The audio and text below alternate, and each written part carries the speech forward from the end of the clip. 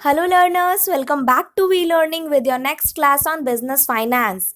So friends, this is part 7 of business finance. आज हम part 7 करेंगे.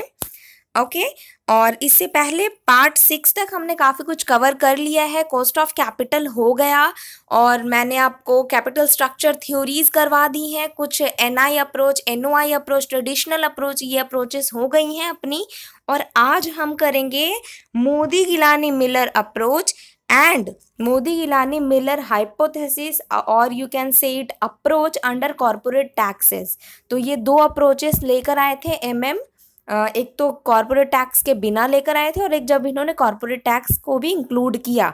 तो ये सारी चीज़ें हम आज के वीडियो में देखेंगे. क्या क्या अजम्पशंस थे, क्या प्रोपोजिशंस थे, ये सारी चीज़ें बहुत इंपॉर्टेंट है. हमारे एग्जाम पॉइंट ऑफ व्यू से काफ़ी क्वेश्चंस आते हैं, तो ये ध्यान से सुनना. और चैनल को सब्सक्राइब नहीं किया तो जल्दी से सब्सक्राइब करो और ज़्यादा से ज़्यादा अपने फ्रेंड्स के साथ शेयर करो सो दैट आप और आपके फ्रेंड्स दोनों इन फ्री क्लासेस का एक्सेस ले सको. ओके चलो तो क्लास को स्टार्ट करते हैं. Modi Gilani Miller approach. Okay तो ये जो अप्रोच है आपकी, ये आपकी नेट ऑपरेटिंग इनकम अप्रोच के जैसी ही है. हमने नेट ऑपरेटिंग अप्रोच पढ़ा है लास्ट क्लास में. आपने नहीं देखा तो आप पहले उन क्लासेस को देखो, फिर इस पे आना तो आपको कंसेप्ट क्लैरिटी आएगी. तो क्या बोलता है नेट ऑपरेटिंग इनकम अप्रोच में बोला गया था कि कैपिटल स्ट्रक्चर का कोई इफेक्ट नहीं पड़ता वैल्यू ऑफ फर्म पे या overall cost of capital of firm पे. ओके इररिलेवेंट थ्योरी थी वो. तो वैसे ही मोदी गिलानी एंड मिलर जब आए तो उन्होंने भी इररिलेवेंट थ्योरी को ही बढ़ावा दिया. ओके तो एनओआई अप्रोच जैसी ही है आपकी मोदी गिलानी मिलर अप्रोच. बस डिफरेंस क्या है, मोदी गिलानी एंड मिलर ने कहा कि एनओआई अप्रोच में अच्छे से जस्टिफिकेशन नहीं दी गई थी कि क्यों इररिलेवेंसी है, क्यों डिपेंड नहीं करता, कैपिटल स्ट्रक्चर का कोई इफेक्ट क्यों नहीं पड़ता ओवरऑल कॉस्ट ऑफ कैपिटल पे और वैल्यू ऑफ फर्म पे. तो ये इन्होंने बोला हम अच्छे से बताएंगे इस चीज़ को. ठीक है तो अब क्या बोला इन्होंने, in case of taxes are ignored. ये बोलते हैं इन्होंने फिर टैक्सेस को इग्नोर किया. जैसे एनओआई अप्रोच में आपका इग्नोर किया गया था, देयर आर नो टैक्सेस, उसमें बोला गया था, दुरान जी ने कहा था. इन्होंने भी कहा कि there are no taxes. MM approach says that a change in capital structure does not affect the overall cost of capital and the total value of the firm. Capital structure का कोई अफेक्ट नहीं पड़ता overall cost of capital या total value of firm पे, और इन्होंने भी tax को इग्नोर किया. ओके द रीज़न क्या था, क्यों अफेक्ट नहीं पड़ता, क्योंकि ये बोलते हैं कि डेट जो होता है, एक सेकेंड, डेट जो होता है वो चीपर सोर्स है. Okay date is cheaper source to equity के कंपैरिजन में डेट चीपर सोर्स है. तो with the increase in the use of date, तो हम डेट को जितनी ज़्यादा इंक्रीज करते हैं, ओके तो हम डेट को जितनी ज़्यादा इंक्रीज करते हैं, this increase in the cost of equity, तो इक्विटी भी आपकी उतनी ही इंक्रीज होती जाती है. क्यों? क्योंकि जब आप ज़्यादा डेट ले रहे हो तो इक्विटी शेयर होल्डर्स को इनसिक्योरिटी हो रही होती है. वो बोलते हैं कि नहीं, हमारा भी कॉस्ट बढ़ाओ, हमें भी अब ज़्यादा रिटर्न चाहिए. तो वो भी ज़्यादा रिटर्न डिमांड करने लग जाते हैं.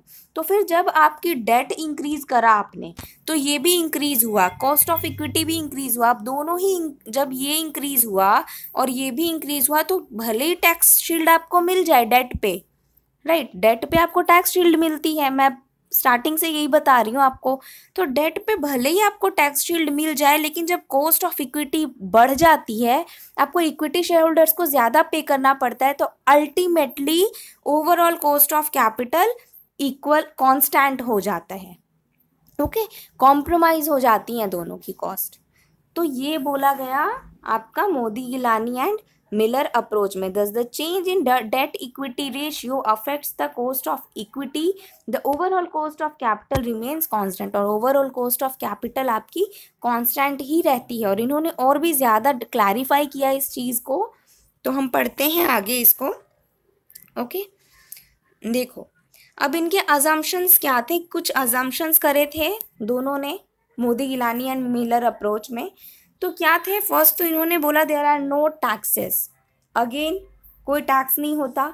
फिर इन्होंने बोला transaction cost for buying and selling securities as well as the bankruptcy is nil. Okay, bankruptcy cost भी नहीं होती, और जो ट्रांजैक्शन कॉस्ट लगता है जब आप एक कंपनी से शेयर्स बाय करते हो और दूसरी कंपनी में जाके सेल करते हो सिक्योरिटीज़ को, तो उस वो जो बाइंग सेलिंग सिक्योरिटीज़ पे जो ट्रांजैक्शन कॉस्ट होता है वो भी निल होता है, ये बोला इन्होंने। फिर इन्होंने बोला सिमेट्रिसिटी होती है इंफॉर्मेशन की, मतलब क्या है, मीन्स सारे जो आपके इन्वेस्टर्स होते हैं या कंपनी में जितने लोग हैं, मार्केट के सभी लोगों को सारी इंफॉर्मेशन होती है कि मार्केट में क्या चल रहा है। ओके, तो सिमेट्रिसिटी होती है इंफॉर्मेशन की। And the cost of borrowing is the same for investors and companies. Cost of borrowing भी same होएगी investors and companies दोनों के लिए। एंड कोई फ्लोटेशन कॉस्ट नहीं होता। Flotation cost means underwriting commission, advertisement expenses, ये सारे भी नहीं होते। और इन्होंने बोला कोई कॉरपोरेट डिविडेंड टैक्स भी नहीं होता। इन शॉर्ट, इनके लिए सारी इंफॉर्मेशन फ्री में अवेलेबल है मार्केट में, प्लस सारा फ्री में मिल रहा है, किसी पे कॉस्ट नहीं लगता, किसी कॉस्ट को इन्होंने अज्यूम ही नहीं करा।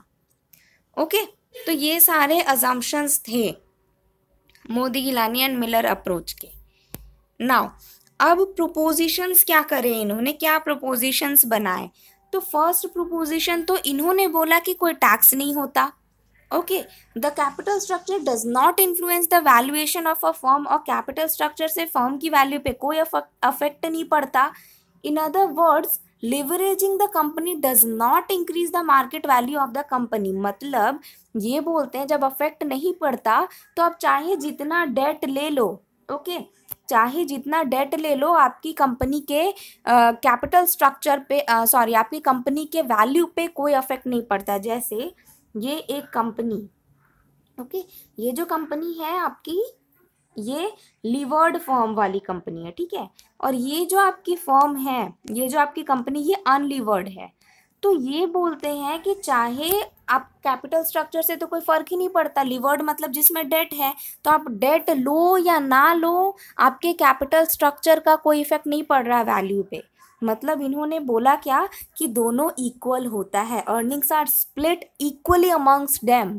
तो जो अर्निंग्स होती है, वैल्यू होती है फर्म की, वो दोनों की इक्वल ही होती है, चाहे आपकी लिवर्ड फर्म हो, चाहे आप डेट लो, या फिर आपकी अनलिवर्ड फर्म हो, आप डेट ना लो।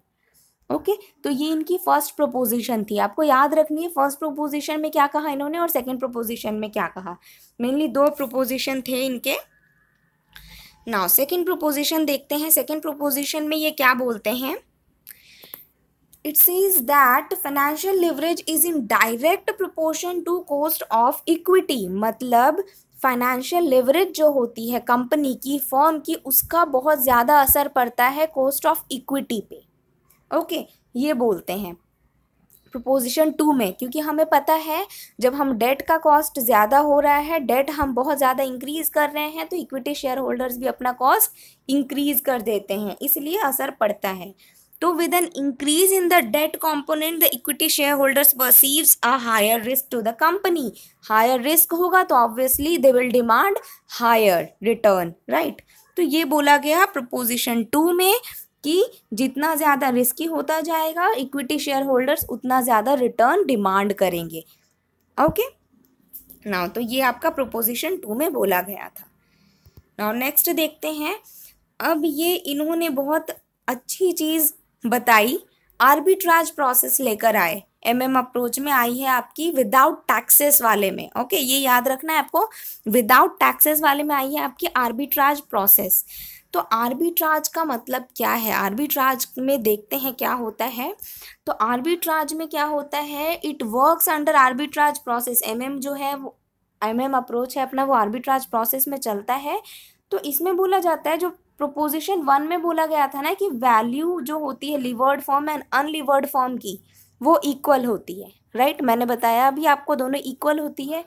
तो वो बोलते हैं आपके एमएम अप्रोच में बोलते हैं कि अगर मार्केट प्राइस बढ़ती है एक फर्म की, लीवर्ड फर्म की मार्केट प्राइस बढ़ती है, ओके, मार्केट वैल्यू बढ़ती है, तो दूसरी की मार्केट वैल्यू डिक्रीज कर रही होती है, राइट। इस चीज को हम एक डायग्राम के थ्रू समझते, मैं बताती हूँ आपको। चलो देखो क्या है।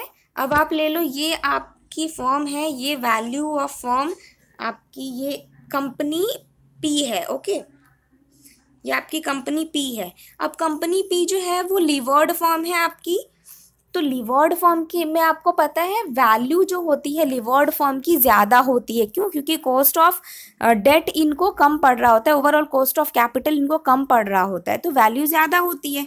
तो लीवर्ड फर्म जो है इसकी वैल्यू ज़्यादा है।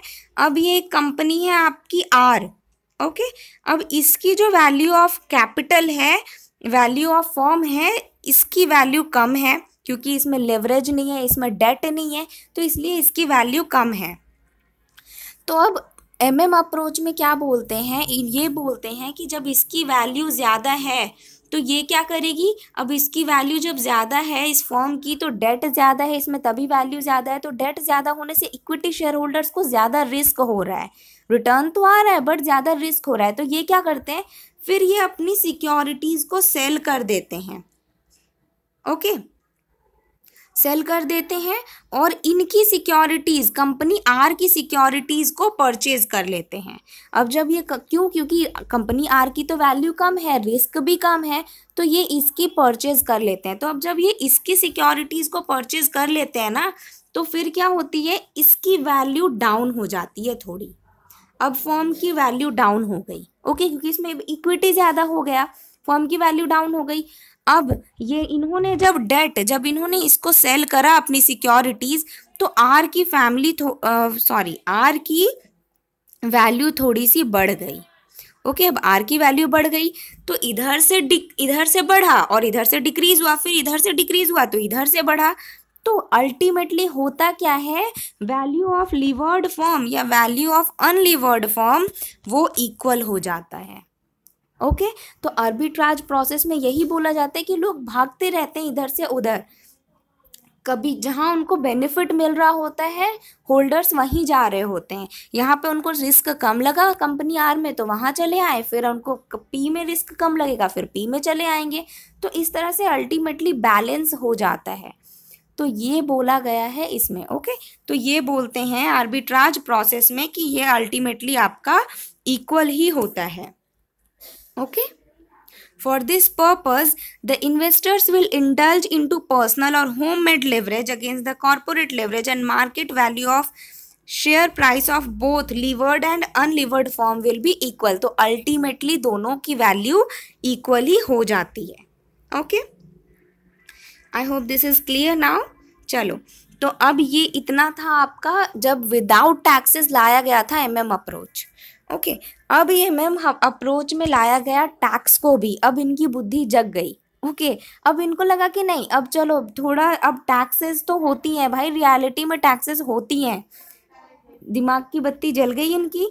इन्होंने बोला कि हाँ ठीक है, प्रैक्टिकली कॉर्पोरेट टैक्स एग्जिस्ट करता है, practically the corporate tax does exist and it affect the tax liability and make the debt financing advantageous. और डेट फाइनेंस जब करते हैं तो वो एडवांटेजियस होती है कंपनी के लिए। तो finally they accepted this, okay. Now, in 1963, MM in the article discussed the existence of corporate tax and its impact on tax liability. तो हाँ, टैक्स लाइबिलिटी का इम्पैक्ट पड़ता है वैल्यू ऑफ फर्म पे, ओके। ये बोला गया इनके सेकेंड अप्रोच में, जब वो कॉर्पोरेट टैक्स को इंट्रोड्यूस करा इन्होंने।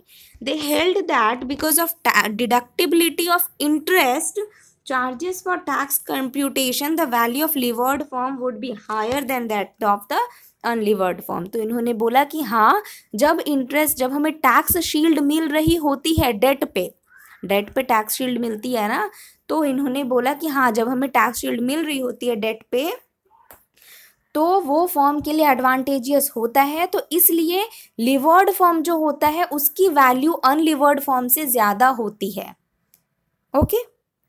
तो सेकेंड हाइपोथेसिस में इन्होंने इस बात को एक्सेप्ट कर लिया।